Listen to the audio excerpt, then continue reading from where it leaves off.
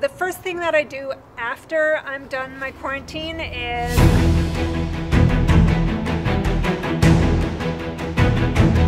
Hey everyone, it's Jo. I'm the Kosher Ninja.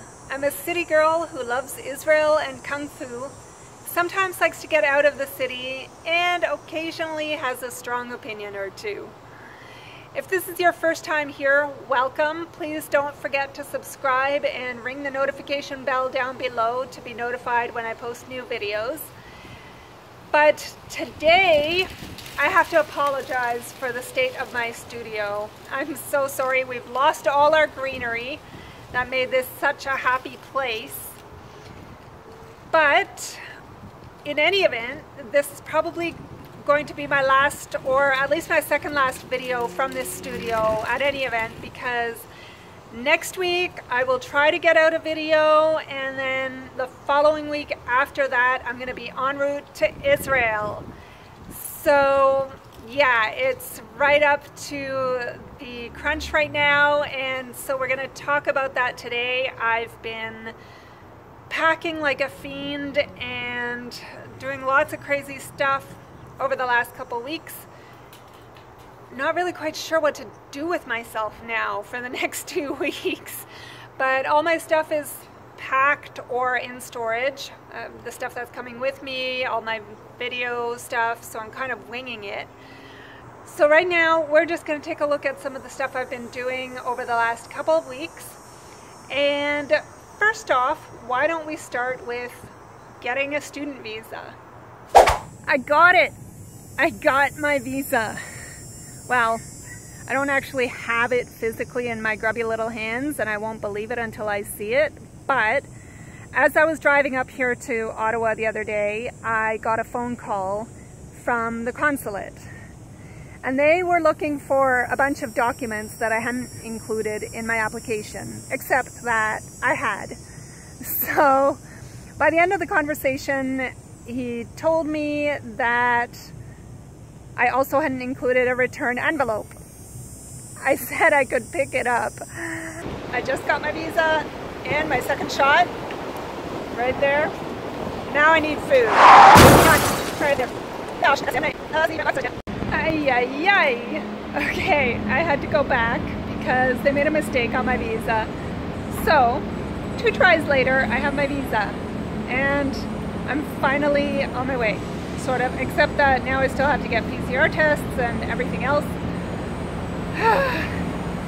Oh well, at least the visa's down. Well, I got my passport back, that's a relief. And yeah, so they had given me a student visa for 11 months. It was supposed to be for a year. And so I should have brought my reading glasses. Anyways, it's just this timing that's really confusing everybody because it's August and September, and anyways, so I had to go back, get the date changed. They changed it for me while I waited, so that was really nice of them, and it's all good now. Whole bunch of emails going around now about changes in the COVID rules, so the school is once again responsible for our quarantine, apparently. So lots more paperwork and craziness going on. And that's not to mention my course selection that is still awaiting me at home that I have to go check out. And I knew it was going to be really, really crazy now that I only have less than a month left. But yeah, this is really, really insane. I did check out the course selection that they sent us, and it's really kind of a little bit frustrating actually, because they have so many amazing courses that I want to take, and a lot of them I can't take because they overlap with core courses and other courses, and there's scheduling conflicts. So I'm hoping that that's all going to get resolved in some way, and that I'll be able to get the courses that I want. But we're going to sort all that out during orientation, I guess. So hopefully that'll work out. Speaking of the entry permit, there's so much paperwork. Now I'm trying to apply for this entry permit thing, and there's like this declaration I have to make about how I'm going to get to my quarantine that I can't make because it says I can't take a taxi, and I have to take a taxi, and I'm allowed to take a taxi. Oh, this is really frustrating. But I'm not the only one, so at least that makes me feel a bit better. Okay, so the entry permit situation is very confused and confusing. All I can see everywhere is that you need an entry permit, but the school pointed us to a website that said that coming from Canada, we don't need the entry permit because we have a valid A2 visa. So I've put in an email to the consulate to find out if they know anything about this and if they can give me some guidance on this. So I'm still waiting to hear about that, and that's kind of craziness because we're running out of time to make that application. So yikes. We'll tell you about that. I guess there's something to talk to you about next week. All right. So what else have I been doing? I've been seeing lots of old friends and saying goodbye and meeting new friends, and one of them actually in person. One of my new school friends lives across town, so we met up for lunch. Monday morning. It's a Monday morning. Like, what could possibly go wrong, right? Oh, yeah, I had a personal catastrophe this morning. Too much info you don't want to know. Now I have a headache, I don't feel well, and I have an appointment, and I'm going to meet one of my new school buddies. So far, and the drivers on the highway have been absolute nutsoids. So far, not doing very well. Let's hope it gets better from here. Alright, so I actually made up some time, and I'm actually early. I thought I was going to be late. So we're waiting to see what my new schoolmate is going to be like, and she should be here very shortly. Okay, that was totally unexpected. So her profile, her Facebook profile, is like the picture of this woman with a buzz cut. And I'm like thinking I'm going to meet this, like, with black, like, dark hair. I'm going to meet this, like, total badass Israeli woman. And it turns out she's like the sweetest little thing who's not even Jewish, and she's grown out her buzz cut. But yeah, sorry, I'm still having a bit of an issue getting used to sort of involving other people in my videos, but I will. In time, I will learn this. I will get over it. And I hope that you will meet some of my classmates and new friends and stuff. So anyways, I did meet my new friend, and we're actually going to be flying over together.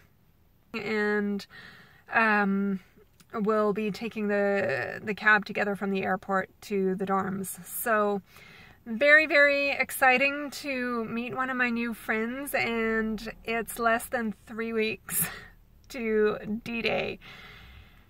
So it's getting kind of crazy and kind of scary. I bought a new suitcase today. Yeah, it's really happening. Oh, crazy. Yeah. Another thing that I've had to do is pack my stuff, and my storage unit is so full there was no room. I was just catatonic basically because I couldn't really do anything. I couldn't pack anything because there was no room to put it in my storage unit. And so fortunately the storage people gave me a place to stash my winter tires, which I will be getting rid of when I sell my car. But they were in my way for now, and so now I have room in my storage unit. I've been packing, putting stuff away. Who knew that I could collect so much stuff that I don't even actually use on a day-to-day basis at my bedroom with my friends where I've been living for the last couple years. Yeah, it's been kind of overwhelming, the whole packing thing, but I think I have it under control now. most of my stuff is away in storage. I still am sorting out a few things in terms of what I'm bringing with me and sort of last drips and drabs that need to go in storage. So all my clothes, all my that are coming with me, and all my video gear, just about everything is packed away or ready to be packed away. And yeah, so it makes life very strange and interesting. I'm living out of suitcases. So everything is kind of crazy, as you can see. I'm actually looking forward to quarantine to get a breather. And the first thing that I do after I'm done my quarantine is I'm gonna walk to the beach and go for a swim. Then I have to get myself organized, and the sort of first week of October is orientation, and then the next week classes start. So yeah, it's unbelievable. It's like almost here and soon, yeah. So anybody else out there scrambling to get ready for back to school? Tell me about it in the comments down below, especially if you're going overseas. I'd love to hear from you. If you've liked this video, give me a thumbs up, subscribe, share this video with your friends, and you've got less than 2 weeks left to guess where I'm going to be living and going to school in Israel. And to be quite honest with you, I'm not quite entirely sure myself, because as I understand it, my school is the newest university in Israel, and they just changed their name. So even I don't know where I'm going to school. But I guess we'll find out for sure in 2 weeks. And I can't wait. I can't wait to see you guys from Israel next time. So until then, Shana Tova umetuka v'shalom, eh? Before we know it, it's going to be over. And that's the sucky part.